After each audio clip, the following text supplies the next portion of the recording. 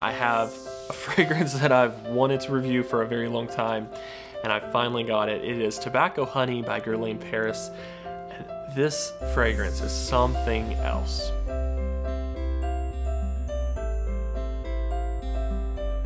Now, I started hearing about it a few months ago when I started seeing the ads for this, which I know are quite simple compared to a lot of fragrance ads, but it's because this particular brand doesn't have to show off quite like others because their fragrances speak for themselves. Now, I was lucky enough to be in Paris and pick this up, and when I went to Galeries Lafayette to pick it up, the person I was speaking to, she was like, yeah, it's popular, it's really good for a reason. And I kept smelling it. I kept spraying it on a tester strip and smelling it, and she's like, no. Spray it on your arm. And she was right.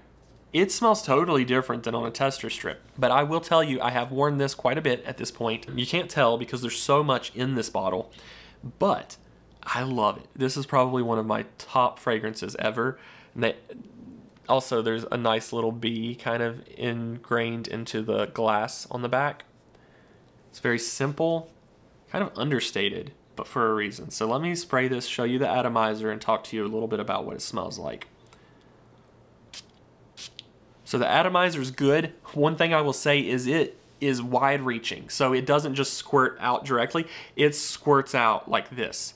So it's got a really good atomizer and it's gonna cover a lot of space there. Wow.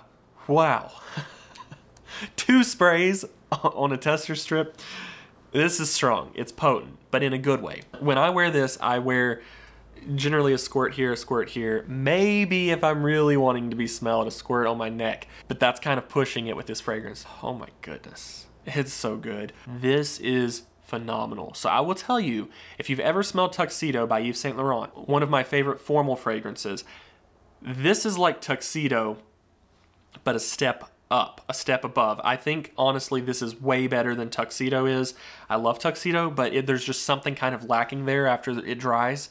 It becomes boring. This is not boring. And I put it kind of in the same scent family as Tuxedo because it is formal. You could wear this every day, but it is a very formal scent in my opinion, but not formal as in like a wedding or something. You could wear it to a wedding. This is formal as in like sitting back in an armchair and being dressed up in like a fancy English castle or something. I know that sounds insane, but those are the types of images that this brings forth. So it does have the tobacco notes, which I love any type of tobacco fragrance personally. I think they just smell amazing. Tobacco Vanille by Tom Ford is phenomenal, one of my all-time favorites.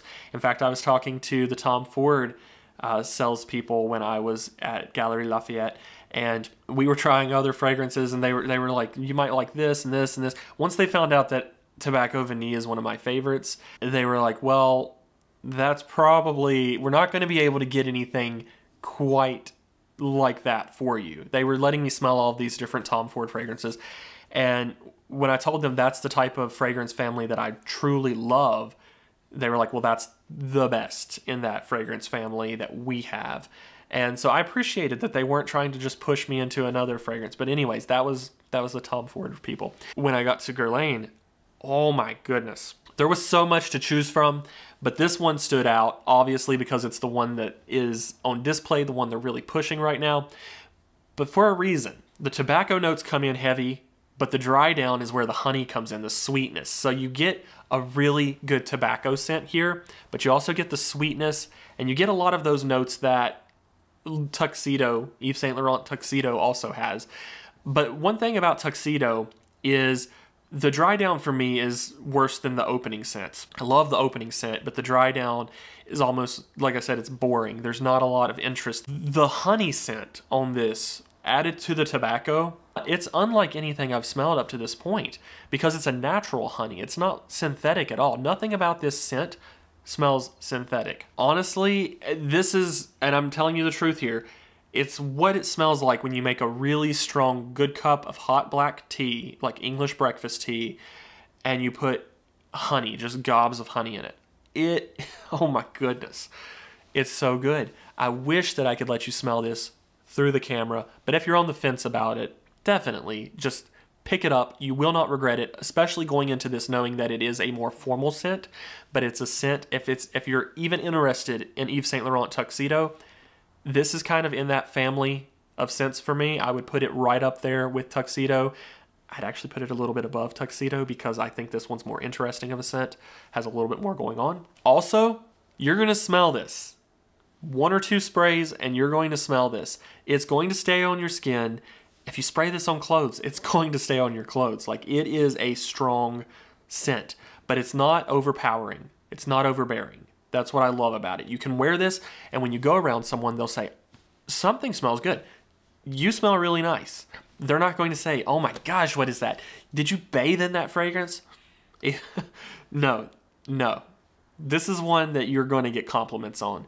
You have to, because it is such a good fragrance. Be sure to give this video a thumbs up. Subscribe if you haven't already and you love fragrance reviews. And let me know what you'd like to see reviewed next in the comments. And I'll see you guys later.